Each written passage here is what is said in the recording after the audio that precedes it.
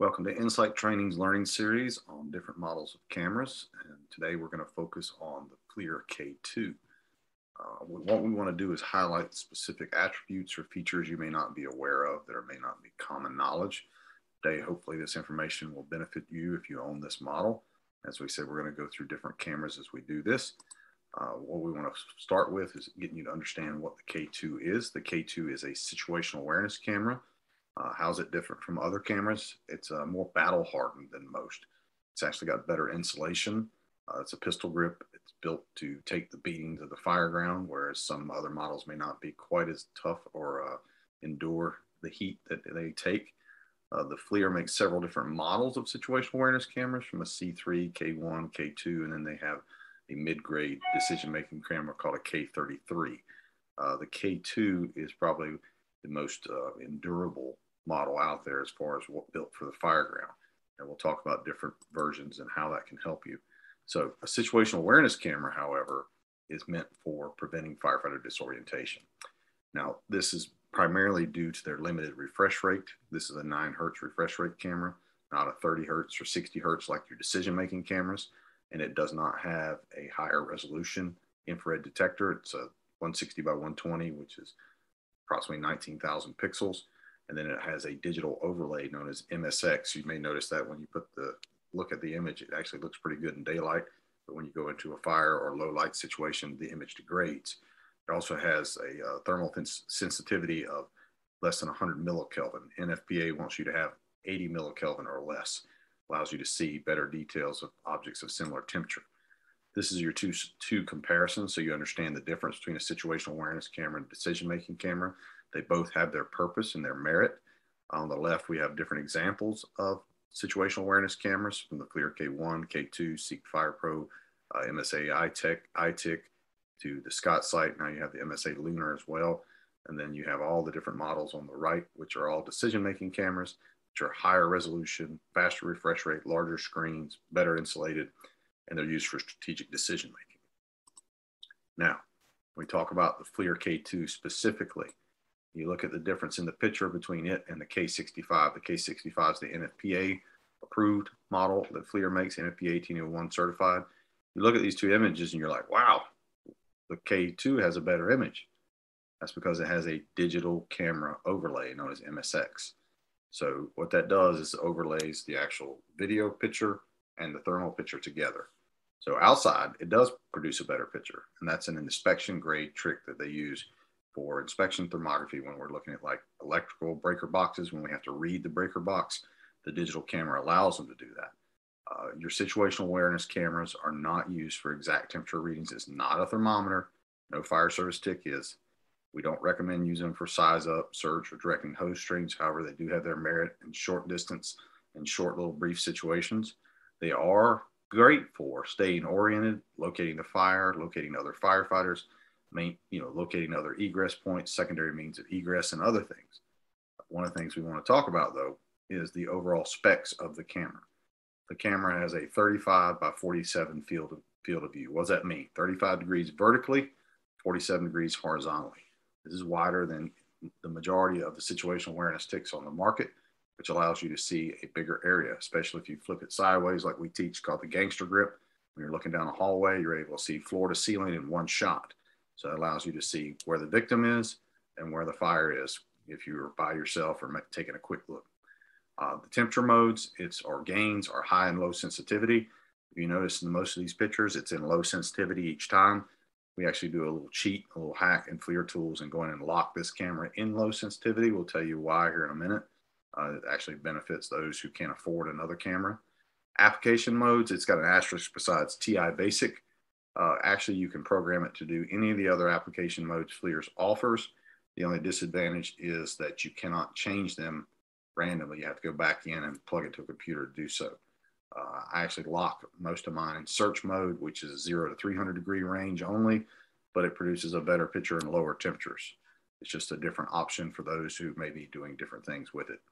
As we talked about, it's a 160 by 120 resolution camera, 19,200 pixels.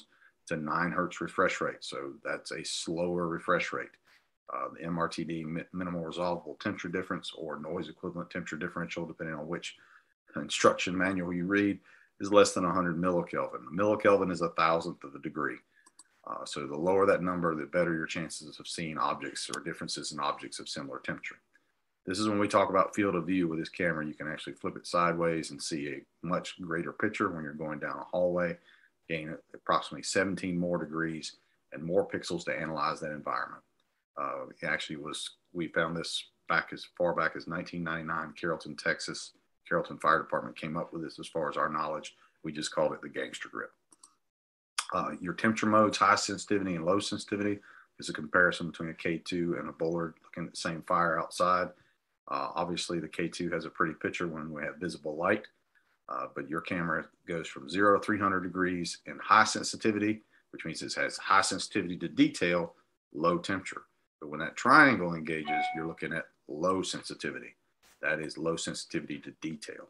When we talk about understanding the difference between the two, high sensitivity equates to high sensitivity to detail. Like I said, but when you look at the picture here where you see my hand in front of the max firebox, low sensitivity does mean low sensitivity to detail. I may not see me or a victim or objects of lower temperature as well because it's focusing in on the heat. But it's no different than your eye switching from dilated to constricted, and you can't see detail as well when you're focused in on the light. So if you look at this picture here, you can get a better example of how I kind of fade into the background here, but the max firebox is clearly visible. We're doing a resolution test here. Application modes, these are the ones you can program the camera in TI basic, grayscale, fire mode, search and rescue mode, heat detection mode. There's one other option in there, I believe it's an inspection grade mode that you can apply to it, which is like iron bow or fusion color palette.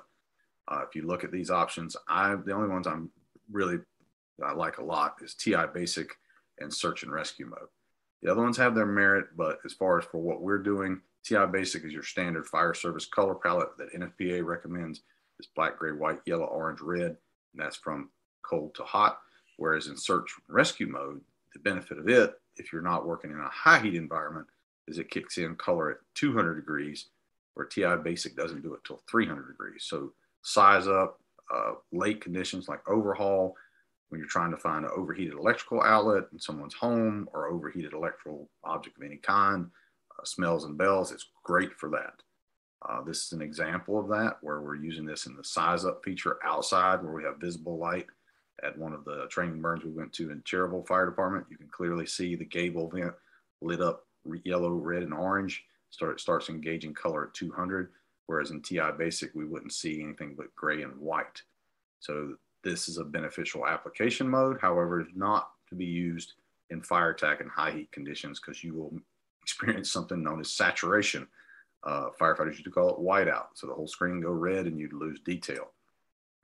It's a very beneficial mode for outside, size up, overhaul, the things we mentioned, but it stays in high sensitivity, which means it's a single gain mode. So this is the reason we do this, is to give you more information to make better decisions and set your tools the way you want to set them to help you perform the way you need to perform. A lot of you may be saying, well, why are you focusing on, a less expensive camera in this particular environment? I've traveled a lot. And one of the things I've learned is not everybody has a large budget. And unfortunately, as much as I'd love for everyone to have, a decision-making camera on the front right seat of every truck and a situational awareness camera on every firefighter, that's not reality. Budgets have been hit hard, and many departments can only afford situational awareness cameras or what I call mid-grade price point cameras around $2,000 to $3,000. So what are you going to say to them? Well, we have to help our firefighters with the tools they have, whether they're NFPA compliant or not. So the goals of these educational videos is to help you use the tools you have, so that in the hopes that you'll use them to the best of your ability, know that what their limitations are and know their intentions, and that when you get to the point that maybe your department can afford or gets a grant for a decision-making camera, that you can move forward with that. But until then, I want you to know what you can and cannot do with these models and how you can kind of cheat the system a little bit and use some of these modes to help you until you can afford those. So let's stay intelligently aggressive, help each other, share the knowledge, share this video, go to our YouTube channel and check it out. Thanks so much. We appreciate your support. God bless.